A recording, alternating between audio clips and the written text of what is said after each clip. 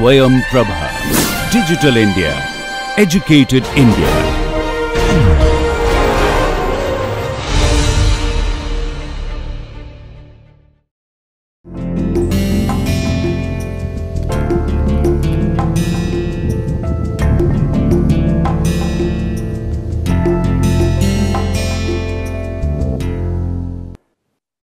So welcome back.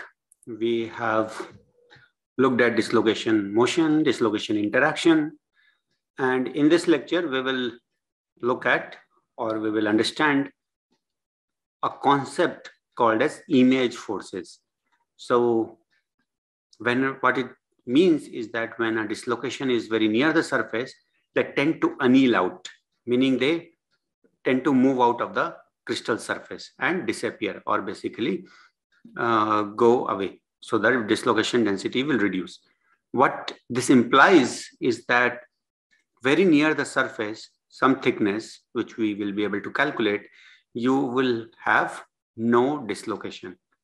The other implication is that if your dimension of the material is very small, let's say we take a whisker, a rod, which is 2 times this thickness, then it is almost completely free of dislocations. And what do we understand when there is no dislocation? That the strength would be very high because there is no dislocation to cause the deformation, no movement of dislocation, which will allow deformation process or slip of the crystals. Therefore, it will be very useful to understand what this image force is and up to what depth this will act. So let's move on. So like I said, very near the surface.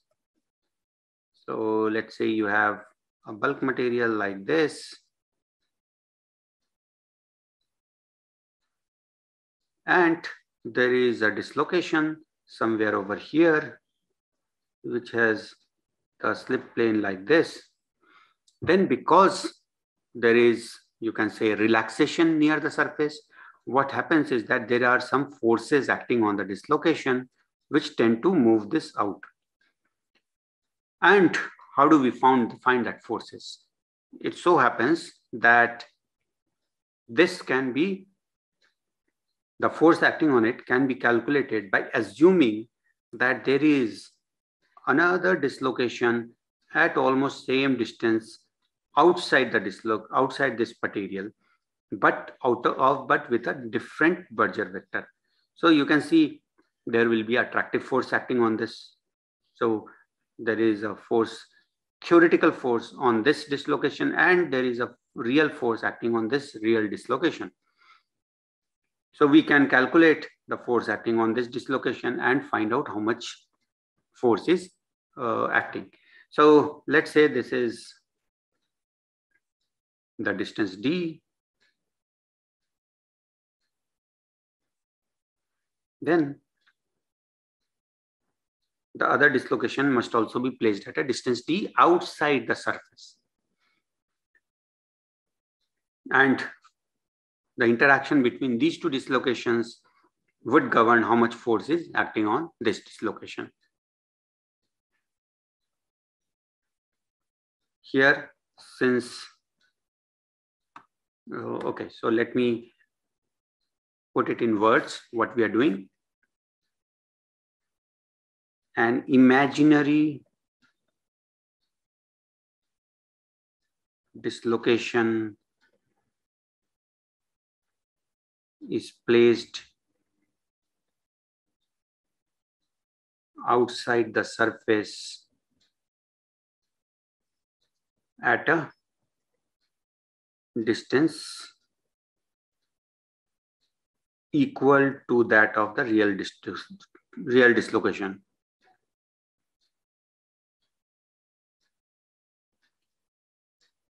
So here the distance is d, so this distance is also d.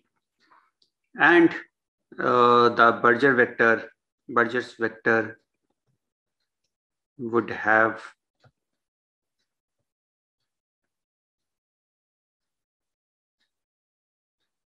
same magnitude, but opposite sign. What this implies is that an attractive force is acting on this dislocation.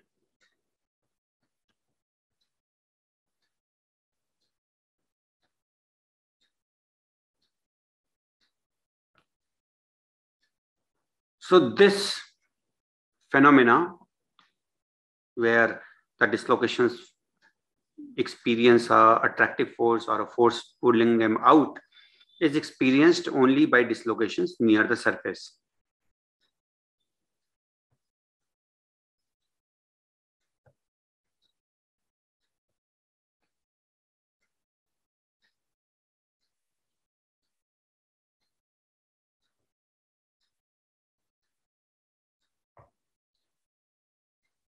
Not for dislocation inside bulk.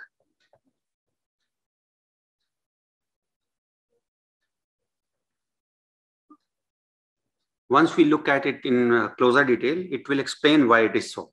Why only the dislocations near the surface experience this, but not the dislocation inside the bulk. And this is true for edge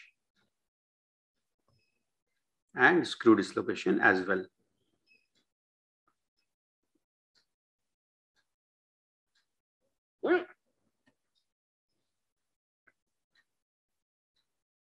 So now we will calculate how much force is acting on this. So for that, we have already seen that there is a dislocation and we know the relation, what will be the force acting on it. So coming to this equation, coming to this condition, we can write Fx for the edge dislocation. It is attractive force. You can go back to the equation and you will see we will have a relation which will be like this. So y is equal to 0, only x is distance here, which is equal to 2d into 4d square divided by 16 d4, which becomes minus gb square by 4 pi 1 minus nu d. This is for edge. And if you were to calculate it for screw dislocation, then obviously this 1 minus nu term would not be there, and this will turn out to be minus gb square 4 pi d. So for edge dislocation, this much force is acting on the dislocation over here.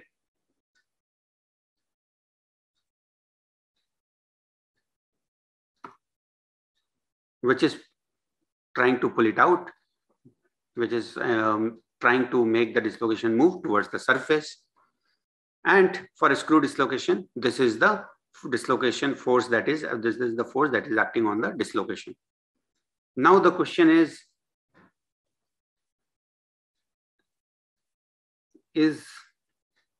this force sufficient to move the dislocations? Just because there is a force, can we say that yes, this force will be sufficient to make this dislocation move out of the surface? So the answer is no. We will have to first compare it. It must be greater than some minimum value, which is the lattice resistance. So only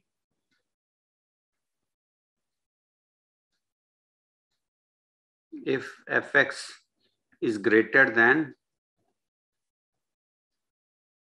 lattice resistance, that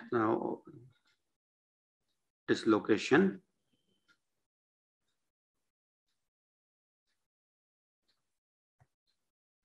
will move. So one can theoretically calculate that lattice dislocation, lattice resistance, or one can also look at the depth and back calculate what is the lattice resistance. So in effect, this also can be used as an effective method for finding what is the lattice resistance against motion of the dislocations. And once this force is greater than this lattice resistance, dislocation will move spontaneously.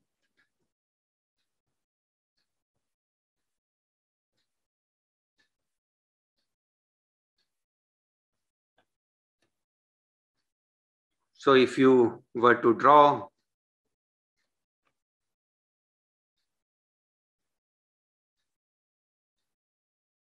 let's say I'm drawing a rod or a whisker, and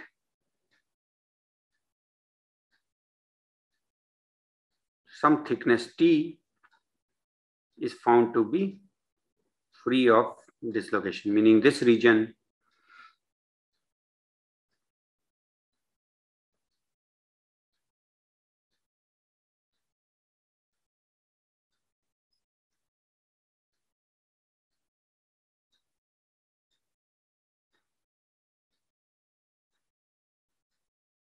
so this dislocation, this much region is free of dislocation. And how did it become free of the region, free of the dislocation? Because here the effects acting on the dislocation, was higher than the lattice resistance. So the dislocations moved out and they are able to, and hence this system becomes free of the dislocation in this region. But inside this, there is still force on it. And this is where I said that we can explain why bulk of the dislocation does not move, only those at the surface. Here also the force will be acting, but if you look at this equation, it is inversely proportional to D, meaning the force acting on the dislocations in this region is smaller. So they are smaller than that critical value or that lattice resistance value, and hence the dislocation is not able to move.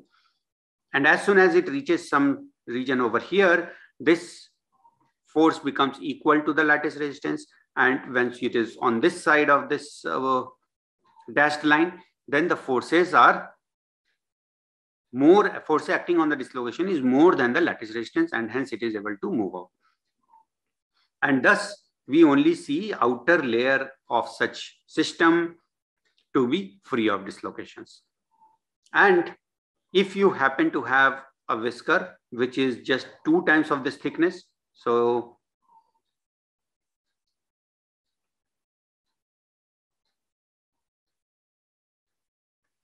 now if I make a whisker which is in diameter equal to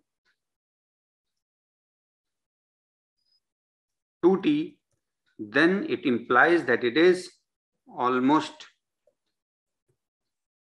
free of dislocations.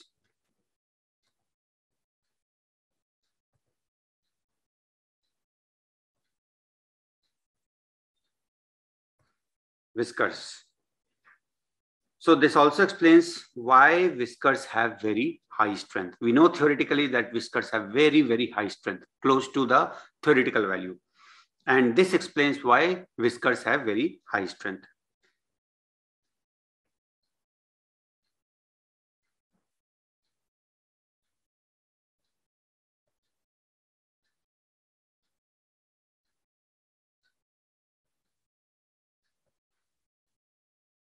Explains the very high strength of whiskers. Now we will understand or try to get a feel of the numbers by looking at one example.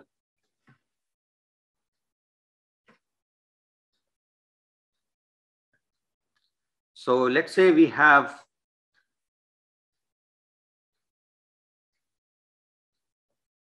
a rod or a wire which has diameter is 100 nanometer.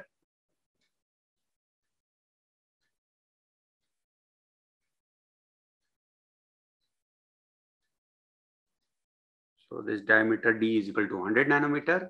And let's say that for this material, it is also given that the modulus, shear modulus is equal to 200 gigapascal.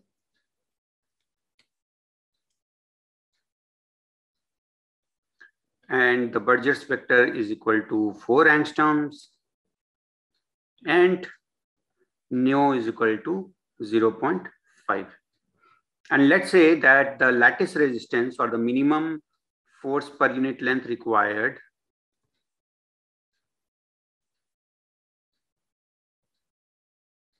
for dislocations to move is 1.02 Newton per meter.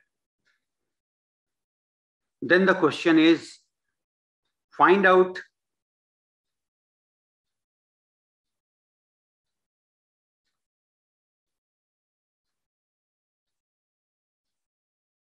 the thickness of shell of this wire which is free of whiskers.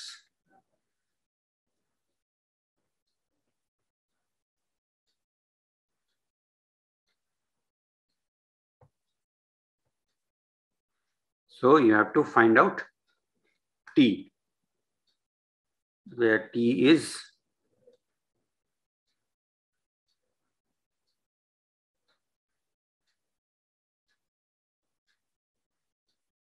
this distance. So this is given, this copper rod, or actually the material happens to be copper, as you can see from the values, and rod or wire of 100 nanometer thickness is given to you.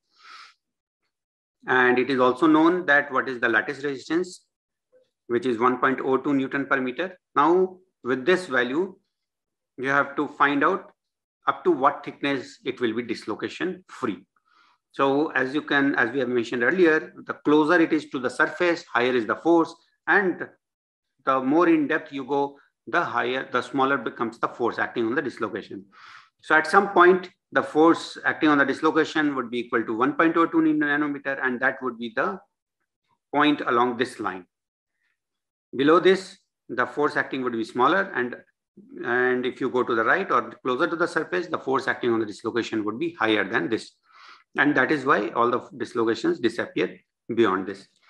Therefore, we have to find T by equating the force equal to 1.02 nanometer.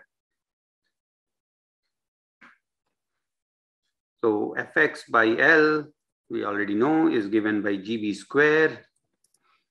This is the force acting on the dislocation, 4 pi 1 minus nu d, and this is equal to 1.02 Newton per meter. And here d is actually T. So from here, this value, we would be able to get the thickness, which will be 200 into 10 to the power 9 into 4 square into 10 to the power minus 20, which is for the Burgers vector, and 4 pi into 0.5, 1 minus nu, and 1.02. So what we will get is equal to 5 nanometer if you solve it. Therefore, a thickness up to 5 nanometer would remain dislocation free. And if you happen to have a whisker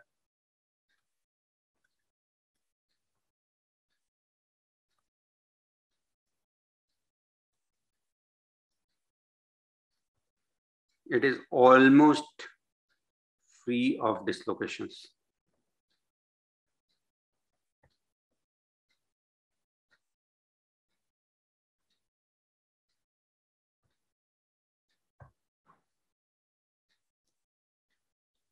Why I am saying almost free is because what we have assumed so far is that the glide plane is oriented normal to the surface.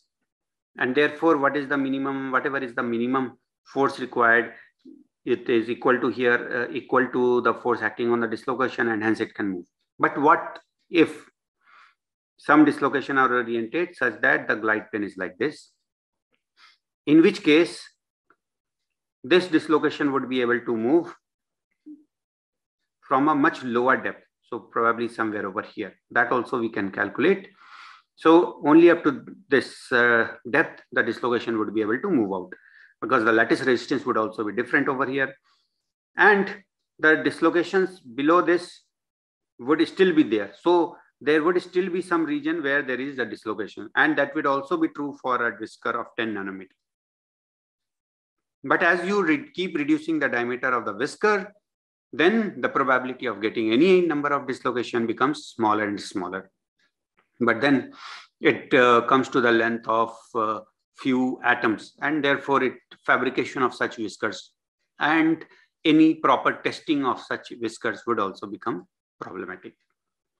So I hope that you are able to understand the concept of image forces that act on dislocations, and because of which up to some depth of the material remains dislocation free. And this also explains the very high strength that we observe in whiskers. So we will end this chapter with this. Thank you.